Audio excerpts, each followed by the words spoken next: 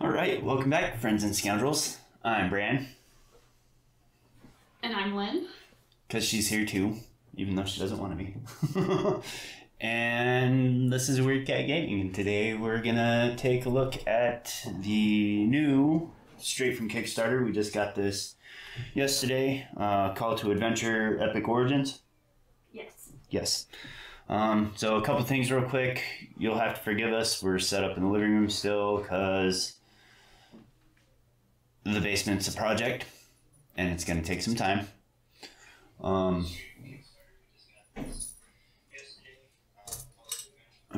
Just realized the fan should probably be turned off. You should probably just hit the switch.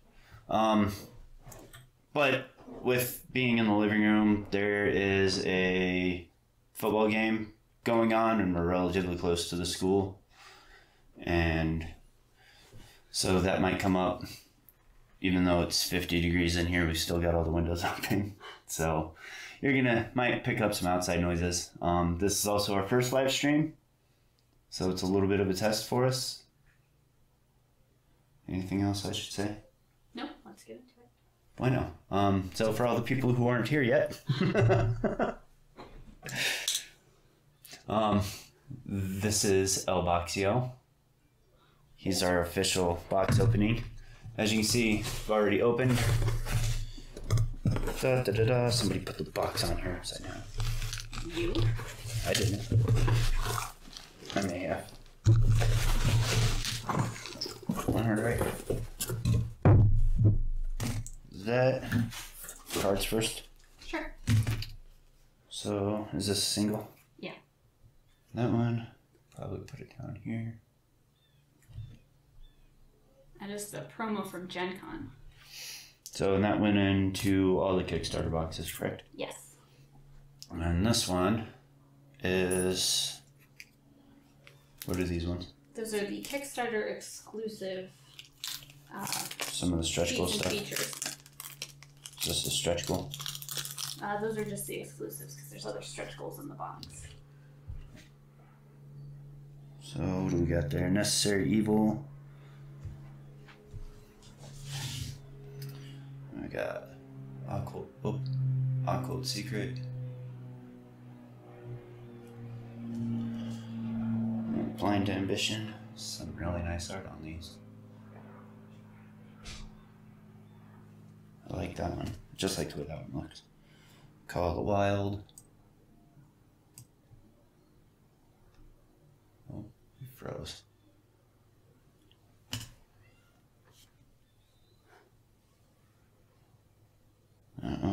Word of Honor. And Leap of Faith. Logan, you hear just birds or can you hear us too? Oh, hey, buddy.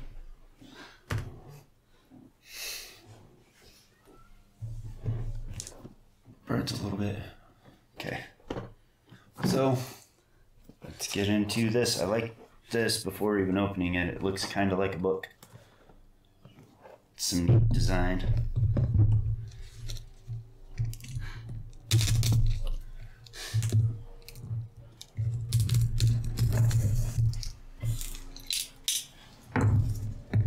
Yeah, you're definitely gonna have to be on top of telling me stuff for chat because I've got a big wooden bar in my way.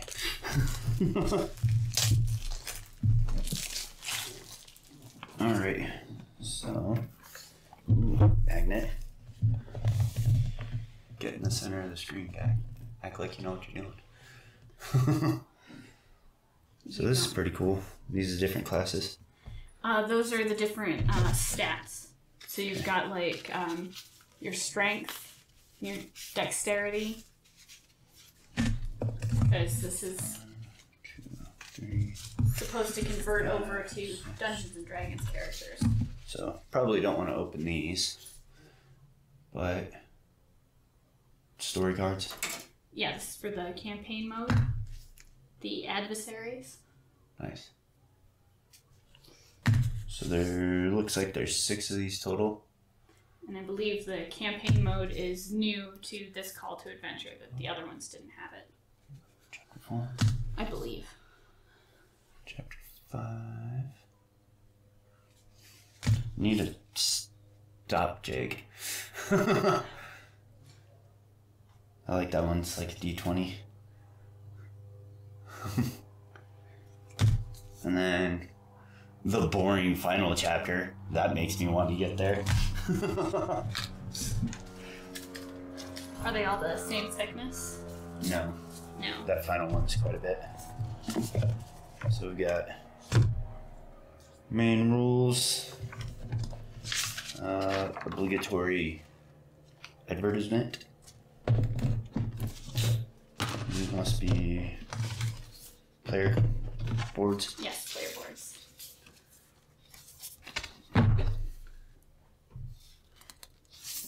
Are they like cardboard or just like? Kind of like a cardstock.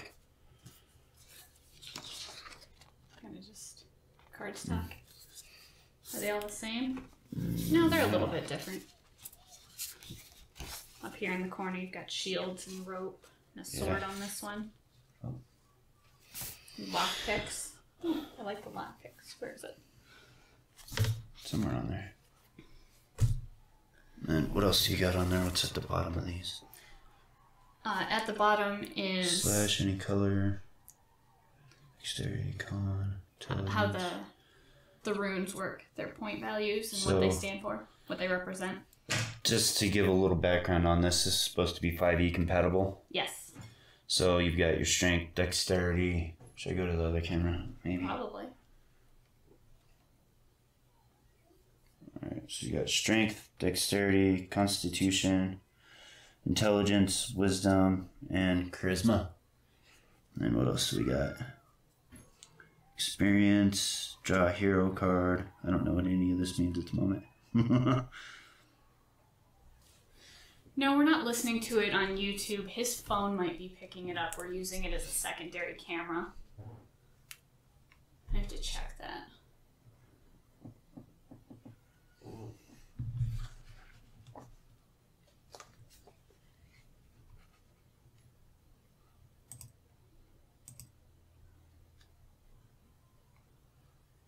Keep going. Yeah. Let's see here.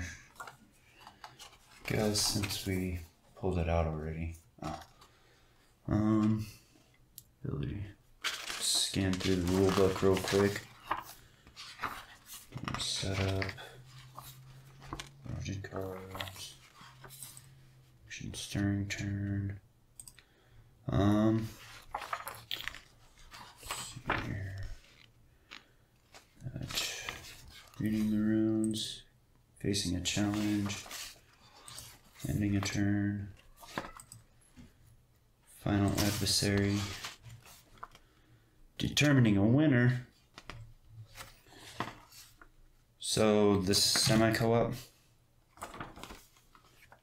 Lost something.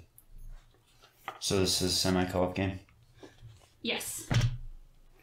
Oh, there's your score sheets right there. Semi-co-op, you play together to defeat the adversary, but most points at the end. Who's gonna get the most glory? Yeah.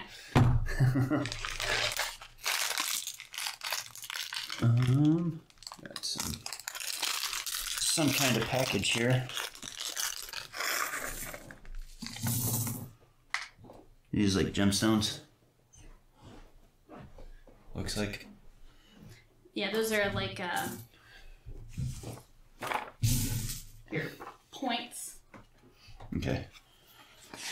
I wanted to, because in the rulebook here somewhere should be a reference thing. Cards, runes, experience tokens.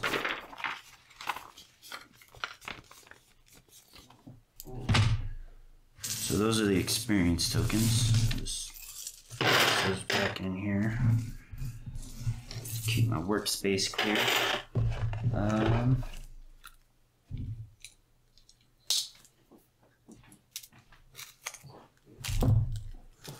And got cards.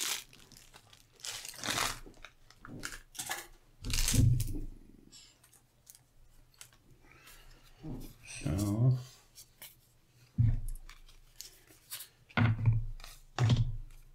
it's being sold yet.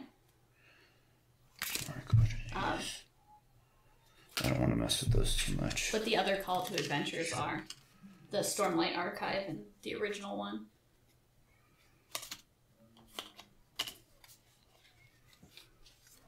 Okay.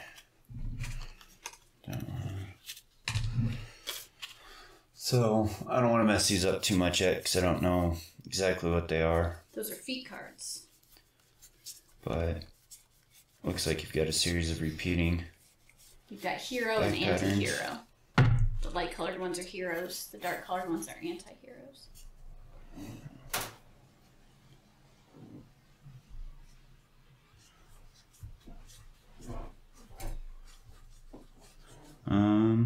Make amends, dark deal. Play this 0 attempts to challenge, spend experience to add +2 to the attempt.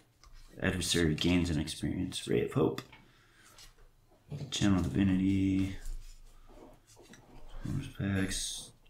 Rage. Some of these. Do you get these at different levels, or do they cost different? You get these whenever the runes show this symbol here. Okay. The Twist of Fate rune.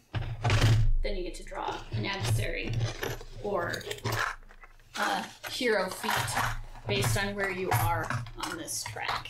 Ah. That's nifty. So that's pretty nice. It's got kind of nubbins here. Get that where you can see little nubs here that fit into these square pegs. Circles do fit in squares. And then some of your different runes. Yeah, it uses rune casting rather than dice. So those are all the same. This one's in that same spot, but it's different. Let's see here. I can't see 2 different sides on that.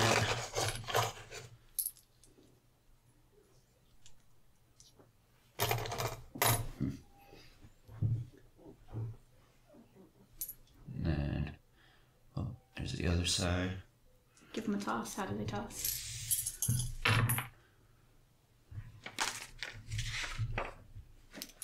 Are the runes divided by class or anything? They are, yes. There's 3 common ones and then 3 for each. I mean, they don't quite roll like dice, but... It's just something you gotta get used to doing. Yeah.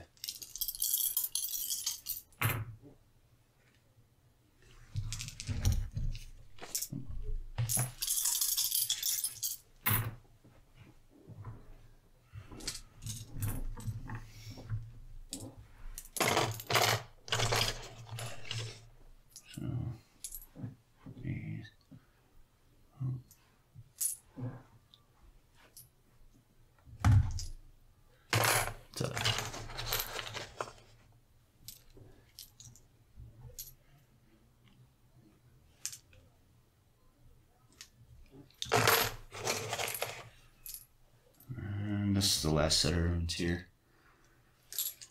Oh, And the different, I think. The different figures are worth different point values. So, what style of game is this? I don't think we covered that yet. This is a kind of role-playing, storytelling adventure game. It's essentially kind of like... Is it kind of like One Deck Dungeon, but maybe a little bit more elaborate? Nah. It's kind of building your hero for Dungeons and Dragons. It's kind of building their background story through gaining cards and adventure and building up your stats. So it's a role-playing storytelling game.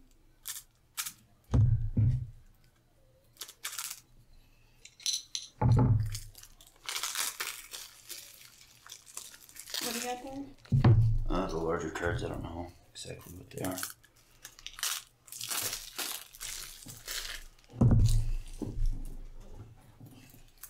Ooh. There are character cards and story cards.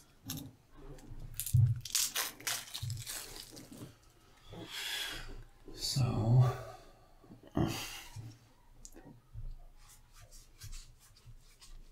those ones are character cards. And with the numbers are story cards for the different levels of your storytelling.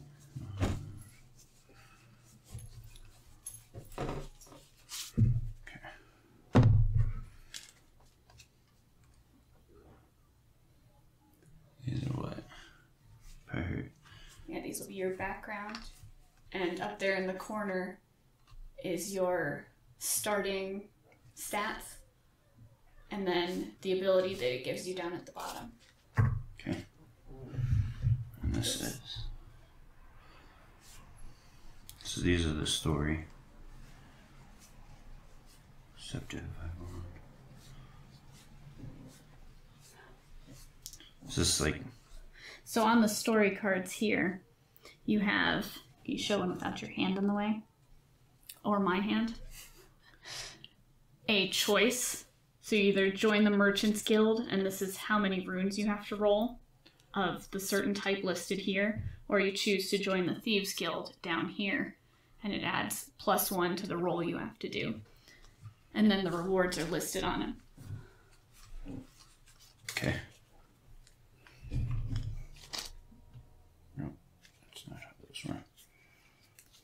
Are you making a mess? Trying to. I'm good at that. These are. So new to Epic Origins will be, you're off camera, will be the heritage and the classes. They didn't have heritage and class before. To help round out your character and be able to create a full Dungeons and Dragons character. So what's this one?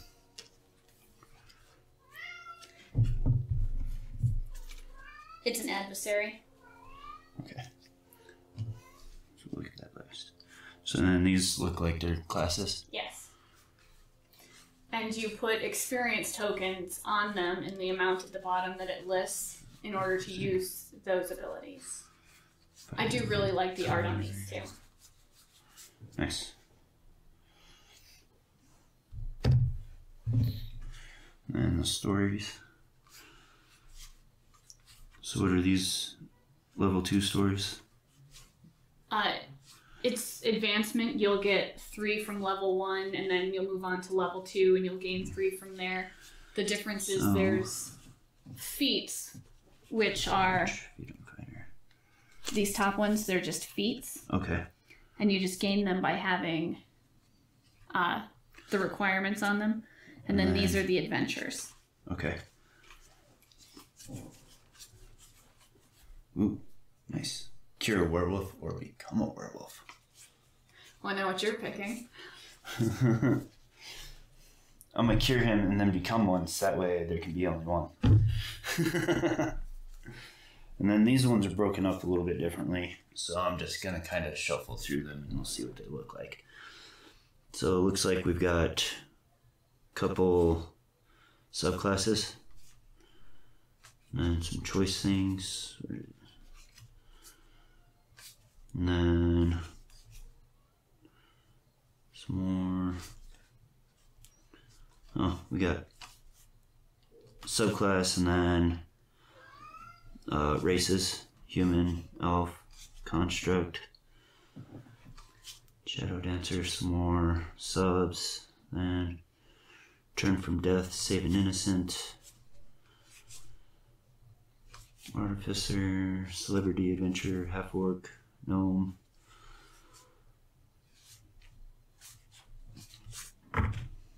Narrow escape, noble sacrifice.